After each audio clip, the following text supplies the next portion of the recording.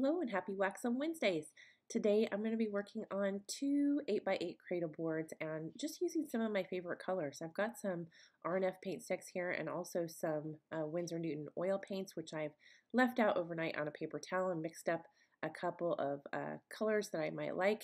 And of course I'm using one of my very favorite colors, which is indigo, in the R&F oil stick, and some of my other favorites, and just sort of playing around with my favorite colors and see what's going to happen here. And I really have no game plan here. I've been studying other things lately, and sometimes it's just a fun release to just play around with color and pattern and see what's going to happen. So I've just got these two boards out to play. I've already prepped them with 4 or 5 layers of white encaustic medium fused flat in between every single layer. So these boards are ready to go and ready to do whatever I would like to on them. And of course, I'm going to fuse additional layers here of the oil stick that I add. I'm going to fuse it into the wax. And of course, any additional layers of encaustic I add, I'm always going to fuse after every single layer. And it's fun to just sort of play on a smooth surface and play around with the colors. You can mix those colors right there on your encaustic surface. So the color that you use doesn't have to, of course, necessarily be the one that you come out with. You can mix them right there as you go, and they blend just beautifully. Oil sticks, oil paint, if you leave it out on a paper towel, the paper towel will soak up that excess linseed that we really don't need when we're working in caustic. We don't need that excess linseed oil, and it also, people often ask why, and it's because it prohibits the wax from setting up properly. So there's too much linseed oil in the paint, the wax won't set up properly and as quickly as it should. And so if you leave that oil paint out on a paper towel, it will soak up the extra oils, and you can go ahead and use it just like you would any of the oil sticks. And that's why the oil sticks, again, are so wonderful to work with in caustic, is because they don't have all those excess oils, and they're just sort of ready to roll. And there's several brands that you can use of oil stick. There's R&F, Cheval, Winsor Newton makes an oil bar, they call it.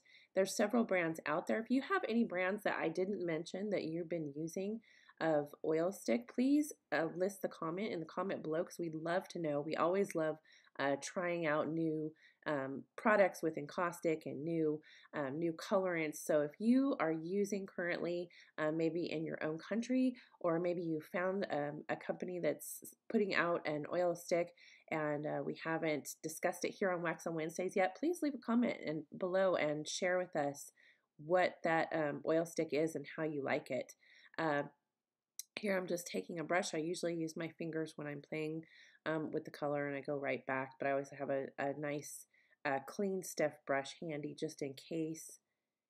And again, mixing these colors, just really playing around with color. And these are just two boards to find out what it is that I like today, and maybe a palette that I'd like to go with today. And as I was playing with these, I decided it would be fun to work with some texture, a little challenge. I love working in landscapes on flat boards with oil stick and pan pastel, and I do it pretty often, even here on Wax on Wednesday. So I thought it'd be fun to work with some texture and see how that goes.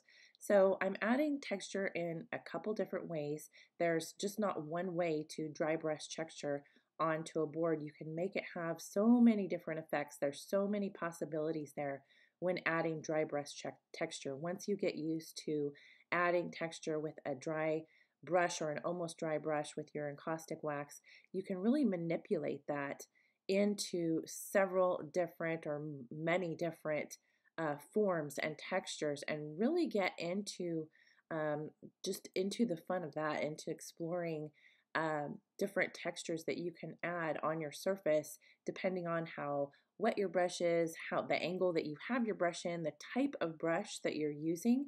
I use just a cheap chip brush. I find brings the most texture, but you're going to get a different texture if you use a more expensive encaustic brush versus a cheap chip brush versus another sort of natural hair brush.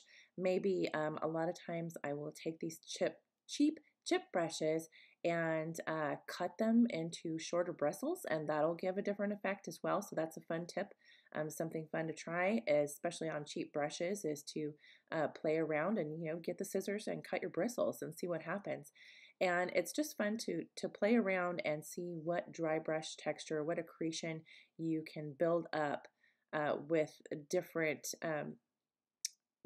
wetness of your brush and different angles of your brush, and then play around with your color over that texture. So maybe you want to keep it the color that you added. Maybe you want to really work it in there, which your fingers are your best tool to just work that in. And if you don't like it and you find out, gosh, I don't like that color over my texture, don't worry.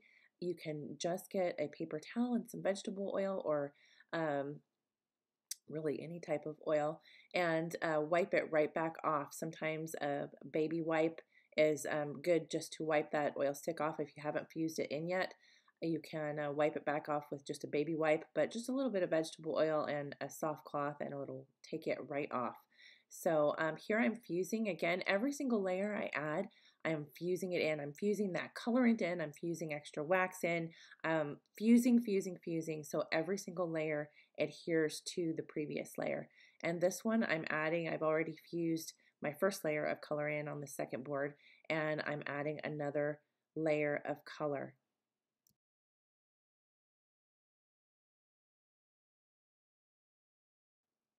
Okay, and after I play around with these base layers of color, I'm going to fuse this all in really well and then begin to add and build some more texture on both of these pieces in some different ways, and just trying to get something different going on, something different to play around with and build on. And of course I can continue to add more color, and I can change it up and add different color mediums to this as well. But here I've just got a chip brush, very dry. And to do this, I hold the brush out of the wax. This is clear medium right now. This is not white, but it's clear. And this is, the drier the brush, the more the brush stroke. So this has got some great texture to it. It's really showing all those brush strokes, and by going different directions, I've got this wonderful pattern going, and you can see those lines, just long lines, almost like a really fine spaghetti looking texture, and I really like that. That's an extremely dry brush, and just wait, just be patient and wait for, almost depending on how warm your wax is, the brush and how long the brush has been in your wax, but leave it out for 30 seconds and try it. Leave it out for a minute and try it. Experiment and explore with how long it takes your brush to dry. So if you've never done the accretion method before, just really explore. You can do it on a sample board, get a piece of wood out and practice on it first before you do it on your painted board if you want to just kind of see. But these are just practice boards, and it's fun to just explore on these, the ones that I'm working on, and you just see how long it takes, the different effects that you can create. So this is very little wax on the brush and long strokes, as opposed to this middle section, which has more wax on it and the brush is a little bit wetter. So it's more of a mottled effect. And of course you can build on that by just going back and forth with a very dry brush. You can build on that center section and really get some deep nooks and crannies and texture going. And here I'm adding more oil stick into the crevices of this texture, because once you've added the texture, you don't have to stop. Fuse it just to a very light shine.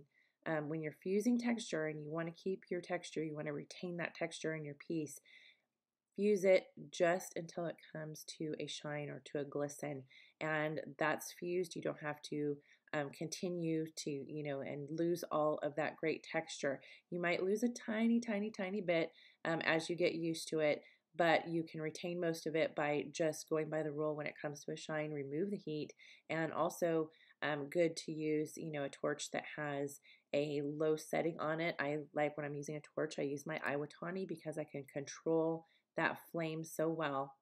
And if I'm using a heat gun, I make sure it's one that has a low setting on it and hold it a little bit farther away so I'm not fusing out all that great texture. And here I'm just angling my brush in different ways and building, building, building on all this texture all around the board. And both of these brushes, one is dipped in clear and the other one's dipped in white, but they're both the same type of chip brush. So they're basically essentially the same brush, and I'm using it in different ways to achieve different types of texture all on the same board. So there's a lot going on this board in different, completely different patterns, different textures. You've got some lines, some model effects, some long spaghetti-like texture. And so now I'm going to work on the next board and do something different. This is, again, I'm starting with clear on this, and you can start with white or clear depending on your composition and what you want. You can always color either one, the white or the clear. You can color it with pan pastels or oil sticks or whatever you're working with.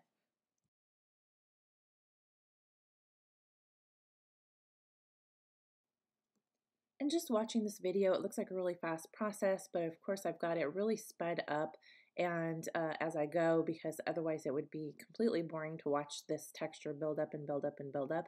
But I'm fusing in between every single layer and just to a shine as I build up this texture. So every time I go over the whole board, I'm going to fuse it, and it's taking several layers to build this up. So it takes some time, a little patience. It's not just done in this 10-15 minute video. It takes quite a while to get your brush dry and brush all this texture. And of course, every time your brush completely dries out, you have to dip it again and wait for it to dry for a minute. So it takes a little while to build up these layers, but it's so worth it to get this great texture going, and so fun to explore all these different ways that you can add texture and use a board that you just have just for texture, and just really explore the different things that you can achieve. And then of course you have that arsenal, that library of texture that you can work with on larger pieces. So it's really fun to explore on smaller boards and just see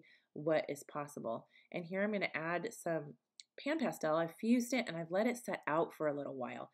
So this is set up and set out for a little while before I went ahead and added these pan pastels, so it doesn't all lump together in a big mess.